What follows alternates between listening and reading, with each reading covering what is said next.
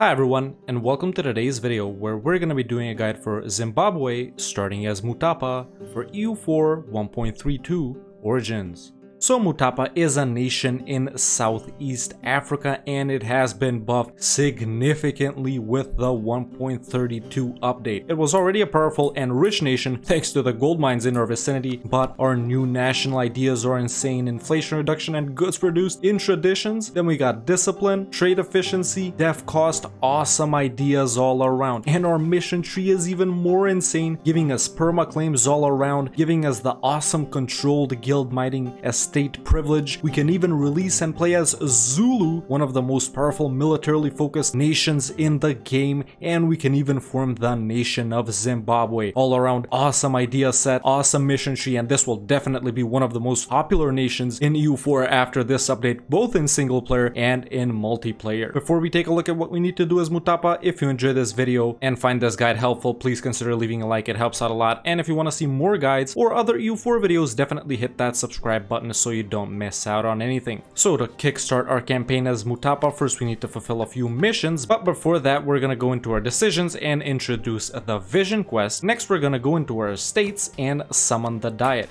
You can pick whichever agenda is best for you.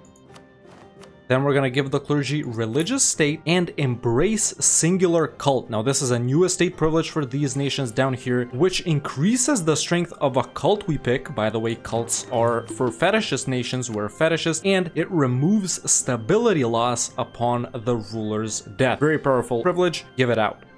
And then you can choose your primary cult. I recommend taking this one for plus 20% improved relations or this one for plus 2.5% discipline. I'm gonna take this one.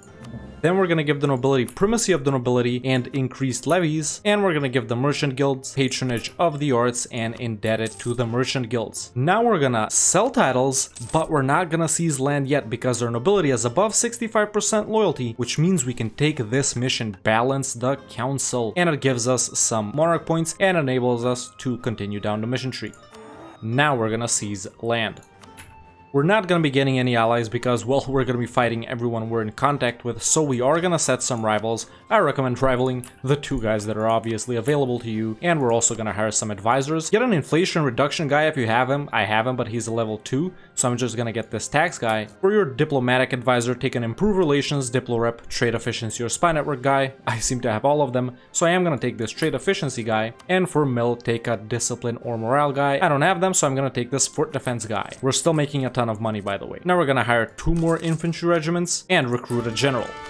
So now, after a couple of months pass, we are gonna get a very bad event, the fate of Zimbabwe, the regression of Zimbabwe, where our capital over here gets basically obliterated. The city of Kami Monument goes down to level 0, but it will give us some nice stuff as well. And it'll also give us claims on these provinces right here. So now, we just need to wait for that event to fire. Meanwhile, we can improve with our subject Butua over here. And there we go, a couple of months have passed and this is the event regression of Zimbabwe. So we lose stab, gain devastation in our capital, gain lots of negative modifiers for that province, the monument is destroyed, and we also get minus yearly legitimacy and minus tolerance of the true faith. A pretty bad event.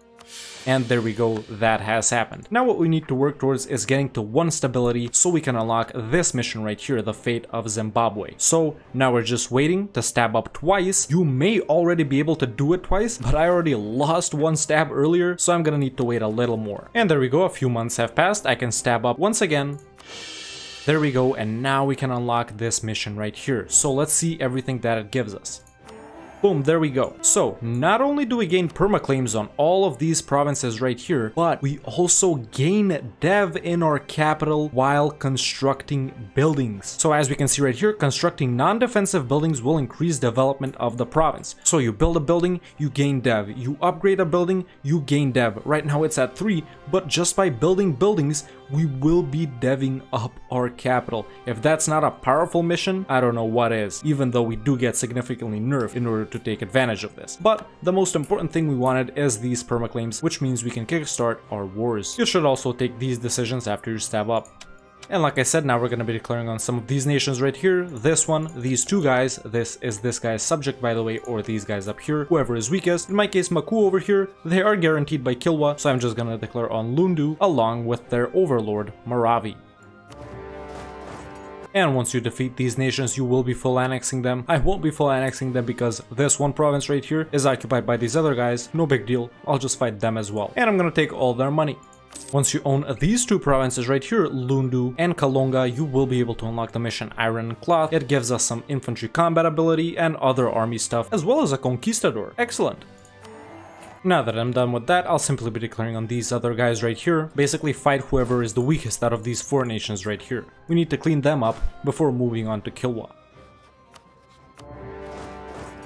And there we go, I've beaten these guys up, but I will be making them my vassal instead of annexing them, so I can get in this war with Moravi and finish them off too. That's a nice little workaround right there. Boom, there we go, now they're my vassal, and now I can just finish off Moravi right here. And there we go, Moravi is done. I'll be full annexing them. Easy. You may have already finished off these guys too in your case. In my case I can't, since they're guaranteed by Kilwa. Now while we're waiting to fight these stronger guys right here, we can focus on advancing this mission right here, the Legend of Apir, where we need to have 3 gold producing provinces with 10 dev. Of course, that's gonna be happening to Zimbabwe automatically. Once we build buildings, it will get up to 10, and since we're not spawning feudalism, we'll be getting it from over here anyway. We can focus on deving up this province right here up to 10 in production, and once we annex our subject, we'll also be deving this province over here up to 10 production as well. So of course you will want to activate the Encourage Development State Edict there. This is all one single state, and we'll be deving Masapa up first, of course. At this point, we're probably just waiting to embrace feudalism, since we can't fight Kilwa because we are so far behind in tech. Remember, we start off with tech 2, while they start off with 3. And by this point, I've already devved up Masapa to 10 production. Once 10 years have passed, you will of course start annexing your subject Butwa. And there we go, I've annexed my subject of Butwa. Now we can also take the mission Handle the Torwa after we annex them, which gives us dip and a mercenary company. Now we can continue to dev this province up to 10 production as well.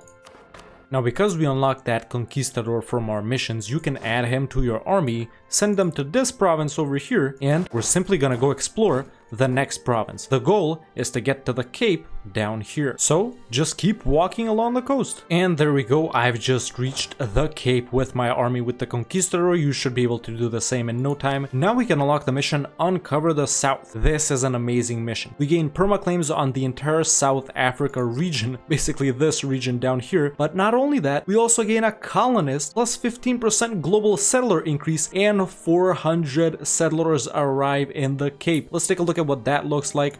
Boom, there we go. We just colonized this province for free. We're so rich, we can colonize so many places. I do recommend taking the native coexistence policy so you don't have to deal with natives, but you can also take the native repression policy and go and click this button in every province. It will cost some mill points, but at least you won't have to deal with those guys anymore, so I am gonna take that. Boom, there we go. We do have a free colonist, so you may be able to send him here, but that isn't allowed unfortunately, so we'll just send him right here. Boom, there we go.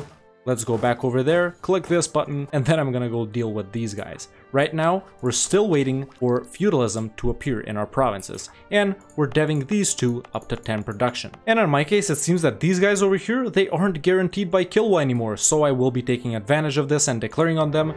In your case, you probably own all of this directly already. For your tier 2 government reform, you should take Martial Society. And by now I hope you've done that, because my colonist just died, so you gotta act quick once you get him. And there we go, I've defeated these guys, and of course I'll be full annexing them.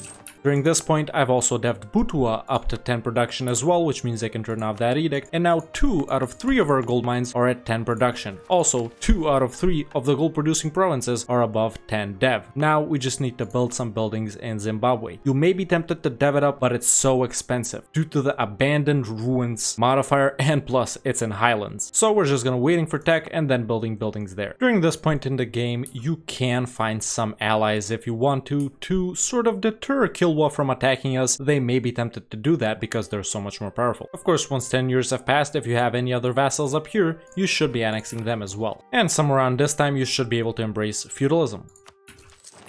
And of course we can tech up. Now it's a matter of catching up with Kilwa in tech and getting ready to fight them. Once you fully colonize this province down here, I suggest sending your colonists to this province up here and colonizing that one. This is so we can gain contact with the Great Lakes nations up here and with the Congolese nations over here. We do want to open up more expansion routes than just Kilwa, right? So as soon as we colonize this, we'll be getting ready to fight these guys and these guys too. At this point, we're making crazy money, as you guys can see. Armies are up. In fact, I'm way over force limit and we're still making so much money. We just don't have nothing to use it on yet. We need more tech. But once you do have this colony set up right here, you can start spying on these guys right here and these guys over here too. And once you're ready, simply declare on whichever nation that you border up here or over here is the weakest. I'm gonna be declaring on Kazembe right here. Let's see if I can co-belligerent some of these guys. It doesn't seem like it. Let's go.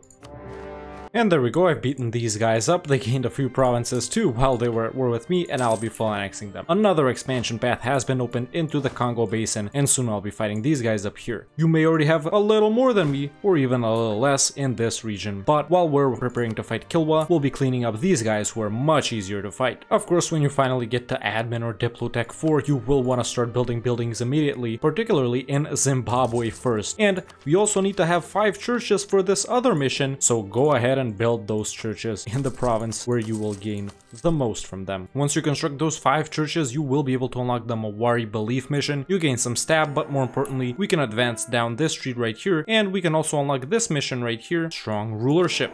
Excellent. Now this mission guides us towards conquering the entirety of South Africa, or at least colonizing it. And as we can see, by building this church right here in Zimbabwe, we've gained 1 tax dev. Once you finish colonizing this province right here, which connects you to the Great Lakes and Congo, I recommend continuing your colonization of the South African coast. Basically, we want to get as much of the coast as possible before Europeans arrive. We may even be able to get all of it before they arrive. So, just start colonizing. I'm gonna send my colonist over here. Now I'm going to be continuing my conquests over here in the Great Lakes region, declaring on this nation right here. Can we co-belligerent someone? We can. For your tier 3 government reform, I recommend taking Religious Society. Now that I've defeated these guys up here, I will be vassalizing both nations so I can get into a war with some of these other nations. Now that I've defeated Rwanda, I will be giving their provinces to this vassal over here. Of course, you could do this as well, or you can take the provinces for yourself. It really is up to you whether you vassalize some nations and feed them, vassalize nations but don't feed them, or take everything for yourself. Now I'm just gonna be finishing off these guys. For your first idea group as Mutapa, I recommend taking quality ideas. We will need to buff up our awesome army even more, and we will need strong ships too. Trust me, quality ideas for your first idea group. And now that I've defeated these nations up here, I'll simply be giving them to my subjects. And there we go, just like that, we own almost the entirety of the Great Lakes region. You may be expanding more over here rather than over here, but we're pushing well into both regions by now. At this point, if you're caught up on tech with Kilwa and you feel strong enough, you can declare on them. I'm still 1 tech behind, so that's why I'm not declaring on them yet. And there we go, a building is about to finish constructing in Zimbabwe. Let's see what happens. Boom, and there we go, we gain some dev from buildings, like I said earlier. But we also do want to start deving it up a bit, even though it is so expensive. We do want to get it up to 20 dev. We already have a temple and a marketplace here. Now we just need stab and dev. So you will want to dev it up in admin and diplo and save some mill to catch up with Kilwa, but mainly dev up with diplo because we do want to maximize that gold production.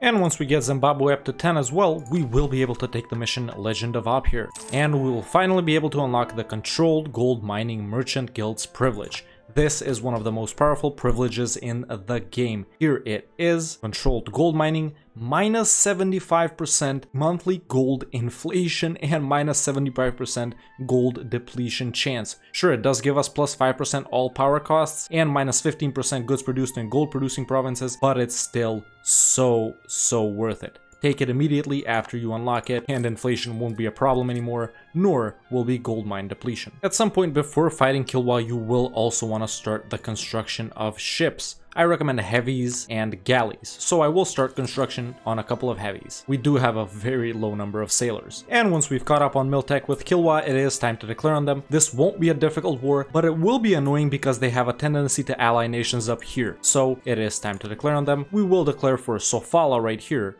the gold mine. If you have an artillery regiment, I do even recommend barraging their level 1 fort to get this done as soon as possible. And there we go, a very easy war versus Kilwa actually, as long as we have the same mill tech. I fully occupied them in no time, pieced out their allies, and now we'll be taking as much as possible from them, even almost full annexing them. I'm gonna be leaving them with 2 provinces, Mombasa up here and the little island of Zanzibar right here. And that's our war with Kilwa done. A nation that seems scary at first, but once we're on par, it's so easy to defeat them. Now we can take the mission, conquer Sofala, where the center of trade over here is increased by 1, and we gain a marketplace as well, a very strong mission, and we discover a big portion of the Indian Ocean. Very nice. At this point, we're chilling a bit and focusing on getting Zimbabwe up to 20 dev. And once we have 20 dev in our capital, Zimbabwe, and 2 stability, and of course, if we finish the previous mission, we will be able to take the mission Restore Zimbabwe. Boom. There we go. All the negative modifiers are removed. The center of trade has increased by 1 level, and our monument, the city of Kami, is built up to level 2. Sure, you could build it up to level 1 before that, but there's not much of a difference between level 2 and 3. We don't really care about the cost to fabricate claims, and we still get tech cost from level 2, which is excellent. That mission is done. Now all we need to do to form the Great Zimbabwe is get 400 dev. Easy enough. Now we're declaring on this nation right here. They don't have any allies, just continuing our conquests elsewhere now that we've dealt with Kilwa. Very easy war. We'll be full annexing these guys as well, and it'll be easy wars all around with either of these guys or these guys up here. They're way behind on tech, and we're much more powerful. Now we're declaring on this nation as well. Fight whoever is easiest, we're just expanding. And now that I've defeated these guys, I'll be full annexing them as well. Like I said, easy. And now I'll be declaring on this nation up here. Now we're basically pushing to get 400 dev.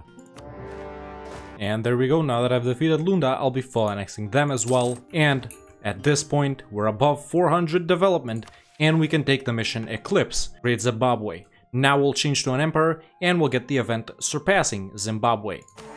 There it is, and we can choose to become Zimbabwe, gain new traditions and ambitions, or stay as Mutapa. You need to form Zimbabwe, one of the most powerful nations that have been added to the game so far. Boom. Yes, please. There we go. An amazing golden map color, and we gain even more insane national ideas. Guys, look at this, man. Plus 10% morale of armies as a tradition. Plus 20% trade efficiency as an ambition. Construction cost minus 15. Goods produced plus 10. National tax plus 10. And monthly gold inflation minus 20. It's like we don't even have the gold mines, man. Port defense plus 25. Attrition for enemies, income from vassals, and production efficiency. Awesome, awesome national ideas focused on our military and our wealth primarily. We'll be swimming in ducats. Right now I'm losing money, of course, because I just got out of this war, but we'll be swimming in ducats in no time. We're already so big, man. We have basically the entirety of South Africa, everything that's colonized, and yeah, that's how you form Zimbabwe. And by around the year 1500, your game should look a little something like this. We start off as Mutapa, one of the most powerful and richest nations in the continent of Africa. A tough start because we don't have feudalism, and we start with Tech 2 compared to our much more powerful neighbor Kilwa, but by annexing these nations, following our insane mission tree, we get to colonize the Cape, we get to discover these provinces, colonize them without exploration and expansion ideas. Even though our little event here for Zimbabwe set us back a little bit, I do think it's still a very fun addition, but we beat that event. We got Zimbabwe up to level 22, we got the city of Kami up to level 2, we got 5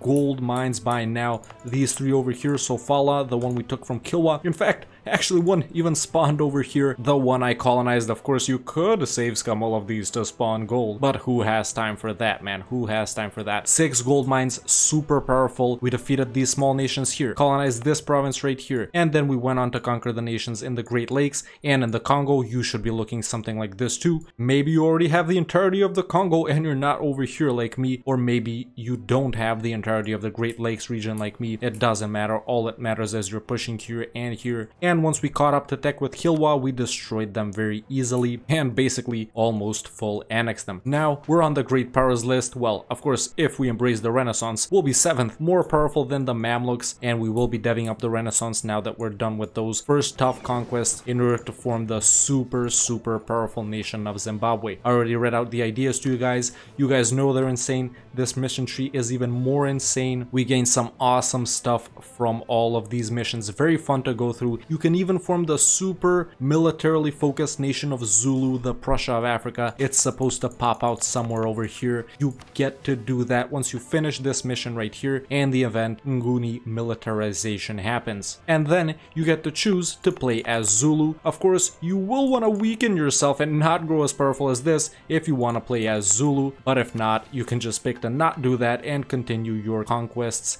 as Zimbabwe. After this point, we will continue to expand in all the regions. We're still expanding. We still have a colonist. We will continue to colonize the coast of South Africa as far as we can until that guy disappears. Of course, we only have it for 100 years, and we'll continue to expand in all the same directions we've been expanding. We'll take care of Madagascar. We'll take care of Congo, the Great Lakes. We'll start pushing up into Somalia and the Horn of Africa, and you'll own the entirety of Africa in no time. You could even go exploration and expansion later and start colonizing Australia or South America or something. The choices are yours, and man, Mutapa, Zimbabwe, very fun, very powerful nations that have been, well, sort of buffed and created for EU4 1.32 Origins. Definitely play this nation, man. You will not regret it. Probably the most fun playthrough in Africa I've ever done, and the Mamluks are one of my favorite nations, if you count them in Africa, of course, so that's saying a lot. And after this point, you will just continue to blob in all directions. Of course, we've taken quality ideas for our first idea groups to buff up our army even more. After this, we'll be taking trade ideas for your second idea group to make even more money. After that, I recommend taking quantity, and after that, I recommend taking economic, even more goods produced, even more dev discounts, even more powerful armies. What more could you want? The choices after that are up to you, but I recommend taking quality, trade, quantity, economic, and after that, I recommend taking both offensive and defensive for some South African Space Marines. For your next government reform, I recommend taking centralized power, and then for tier 5, I do recommend reforming into a monarchy and then following through with all the monarchy reforms. Sure, you could become a horde. I don't really recommend it. We have a too powerful army and too good of an economy to become a horde, so I do recommend reforming into a monarchy at tier 5. By this point, of course, because we're so rich, we've been building a ton of buildings. We've constructed all of these marketplaces in all the blue provinces, the provinces with centers of trade and estuaries, and you will continue to do that all around the regions you will be expanding in: Zambezi, Congo, Great Lakes, Zanzibar. I do even recommend moving your main trade node to the Ivory Coast later and transferring from Congo, the Great Lakes, Zimbabwe, Zambezi to the Cape of Good Hope, and then from the Cape of Good Hope over to the Ivory Coast. Of course, if you don't plan on expanding over here too much, move your main trade node to the Cape of Good Hope and collect from there, and transfer from all of these other regions to the Cape of Good Hope. We've also been building some churches, quite a lot in fact, due to that mission, but also some more because we do gain some nice ducats from it, at least in the early game. Kilwa has been building some here and I inherited them. No need to build any more churches, man. We're too rich for that. Of course, we will be building workshops. We have super high value trade goods, gems, ivory, cloth, iron. Man, the choices are yours. Salt, copper, very high value trade goods over here and in the eastern portion of the Congo region as well. And later, of course, you will be building manufactories. There's even missions for manufactories, maximizing your trade income even more. And like I said, you'll continue to follow the mission tree, get in contact with the Europeans, modernize the state, look at all the bonuses that this mission tree gives you. And this final mission is pretty crazy to monopolize East Africa. And like I said, by around the year 1500, your game as Mutapa to Zimbabwe should look a little something like this. If you're not that confident in your abilities, or if you're not sure if your game is gonna go like mine, this save file is available for all YouTube members in the Save Games Discord channel. Let me know in the comments below what's the next nation that I should do a guide on. If you want to watch me do stuff like this live, you can follow me on twitch.tv/TheRedHawkLive, and if you want to catch up on stuff from over there, you can subscribe to the second channel. Link is in the description. If you enjoyed this video, don't hesitate to leave a like, it really helps out a lot. And if you want to see more content like this, hit that subscribe button so you don't miss out on anything. And you can become a member today and join the Discord. The link is in the description. Thank you so much for watching, and I'll see you next time with another EU4 video.